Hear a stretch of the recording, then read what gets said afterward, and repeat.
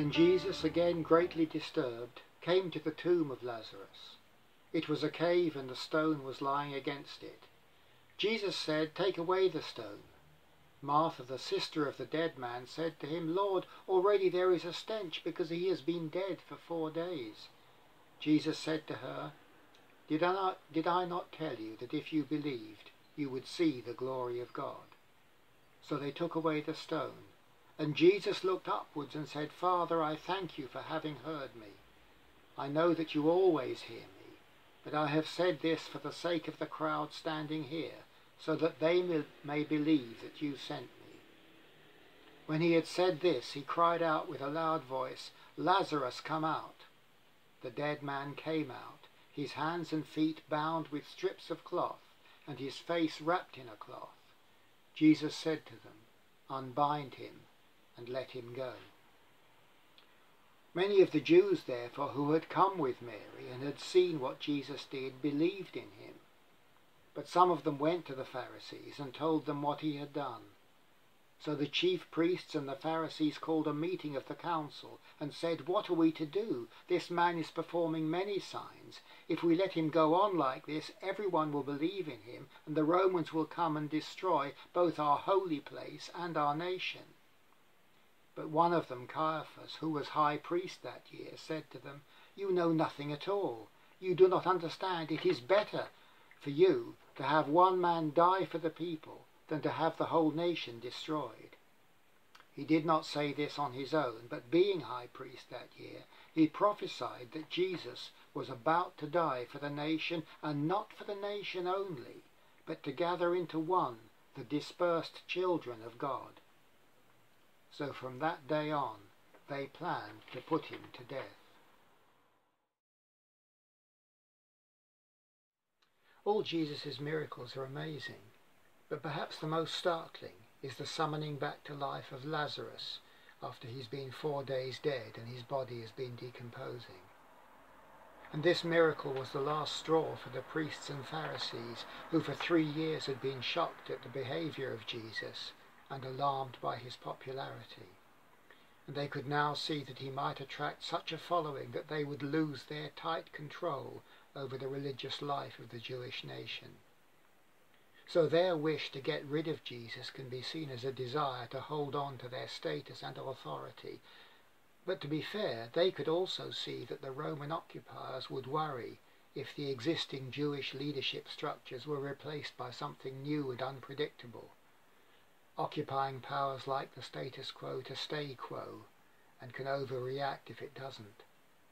So we can accept that the priests and Pharisees wanted to avoid a political upheaval that might lead to Roman reprisals on their people. It's in this situation that Caiaphas stands up and says the unsayable: "We need to kill him. Just one death will make the problem go away. We'll still be in charge, and the Romans won't need a military crackdown." It's the kind of argument that we've all heard and maybe used ourselves. The idea that doing just one slightly questionable thing, a small lie for instance, will prevent something bigger and worse from happening. And that sort of reasoning is quite persuasive in the middle of a tricky situation, even if it looks less convincing when examined from the outside. But with hindsight, we know that Caiaphas was actually saying much more than he could have understood. John tells us that Caiaphas was speaking as a prophet who wasn't even aware that he was prophesying. John 11:51-52 spells it out. Caiaphas's words predict that the death of the one man Jesus wouldn't just be about Jewish politics, but it would be for the benefit of the whole world, what it calls the dispersed children of God. Well, we know how the story unfolds from here. The Jewish leaders plan to put Jesus to death, and they succeed in their plan within just a few days. It might be interesting to speculate just for a moment what might have happened if the priests and Pharisees had listened to Jesus and been willing to allow changes to their views of religious life and religious practice. But it's probably more useful, actually, to consider what it was that stopped the leaders from accepting that Jesus was even a prophet, let alone Messiah. The answer could be that they paid too much attention to his unorthodox and what they would have seen as disruptive activities, and they paid too little attention to the real meaning of his words. Their attitude was perhaps a bit like Martha's beside Lazarus' tomb, when Jesus told the disciples to roll away the stone. Martha's reaction was to worry about the practical unpleasantness of the smell. But Jesus wanted her, and he wanted the Pharisees, and he wants us to look beyond short-term difficulties and unpleasantness and grasp the far-reaching power of his words. Did I not tell you that if you believed, you would see the glory of God?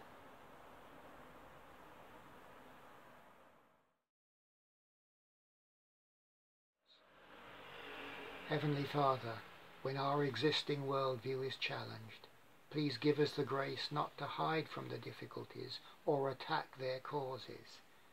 Help us instead to look for what you are saying in and through the situation, particularly now the challenge of the present coronavirus crisis.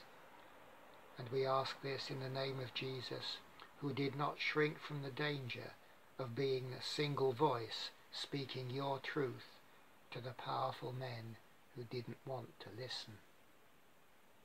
Amen.